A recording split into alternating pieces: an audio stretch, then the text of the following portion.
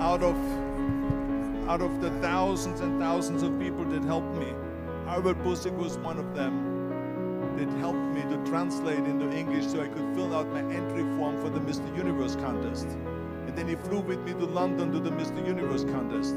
He gave me the opportunity to come to Munich and to be the trainer in the gymnasium on the Schillerstraße 36. It was a fantastic gymnasium.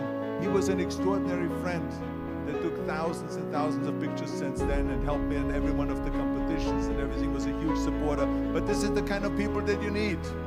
We need help. We need help.